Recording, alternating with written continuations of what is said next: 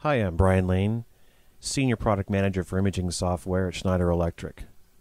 In this particular video, I'm going to show you how to set up a profile for video analytics. What you're looking at right now is the web GUI for a Spectra HD camera.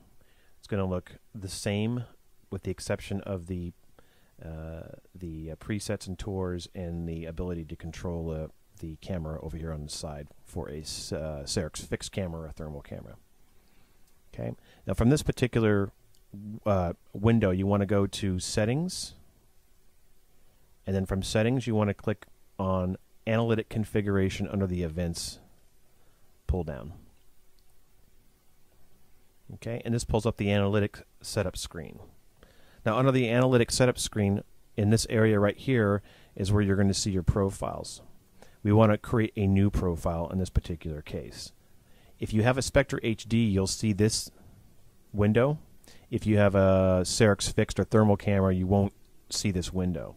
The reason for this window is that you can choose a preset for your particular profile. I've got 3 presets set up: parking lot, door, and storage area. For this particular scene, I want to choose door, and I want to name the profile something meaningful that I can remember later on. In this case, I'm going to call it East Door, 8 a.m. to 5 p.m. Okay, and I'm going to click on Add Profile. Now the reason why I named it 8 a.m. to 5 p.m. is one of the reasons why you might want to have different profiles.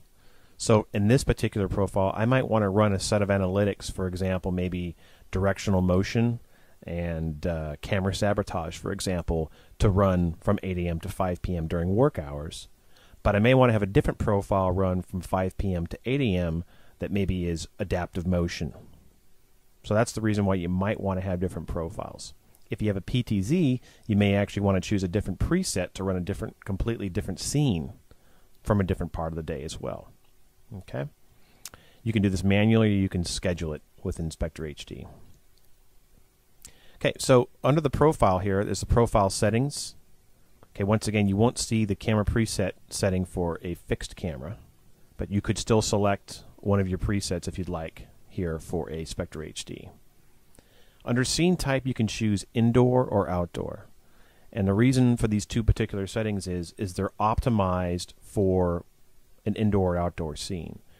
So an analytic, for example, needs to know is the scene busy or not. An indoor scene is typically going to be less busy. The walls and the lighting, for instance, are going to remain pretty much static. But an outdoor scene, there's more movement, the lighting changes, you may have leaves blowing in the wind, for example. So the scene type will be different for an outdoor. And in this particular case, we are an outdoor scene, so I'm going to select outdoor.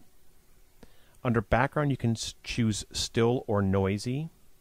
And what the background basically is, it defines how much noise is in the background of the scene. For example, leaves on a tree or lighting that's flickering would be considered a noisy scene. Noise in the video would also be considered noisy if, for instance, if you're trying to put an analytic in a very dark scene. Okay. Now this is a fairly flat scene, so I'm going to choose still. Now remember, when you set these up, you're setting them up for the very first time, and you may have to do some tweaking. So later on, I may come back and decide that it's more of a noisy scene. So for fine-tuning, you can choose aggressive, normal, or conservative. And what the fine-tuning basically has to do with the speed of the objects that you're trying to detect. So for example, if you're trying to detect cars, that would probably be more aggressive.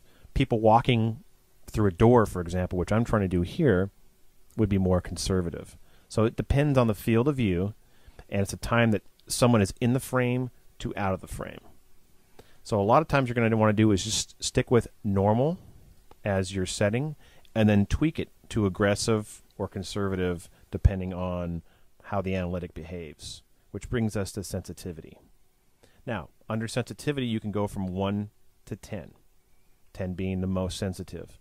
So how sensitive the analytic is picking up an object is basically what this setting is for. So if you're having a number of false alarms, then you might want to back off on the sensitivity and the fine-tuning. If you are not getting enough triggers for your analytic setting, you might want to increase the sensitivity. Okay. So what you want to do is after you've chosen your settings here, you want to make sure you save them. Okay, and then you want to make sure, this is what people forget a lot of times, is to run your profile. Okay, so once you've done this, you've now set up your profile, and once again, you may need to come back in here to change your profile settings to adjust them. This is the tweaking part of setting up your analytics. Thank you.